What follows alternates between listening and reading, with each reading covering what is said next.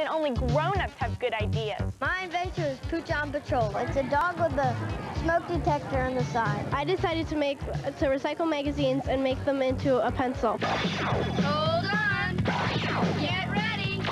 As Nickelodeon presents. Did you ever have an idea for an invention? Well, at Invent America in Washington, D.C., kids just like you are showing off theirs. Some are technical. This is a solar-powered bike light, and during the day it charges up.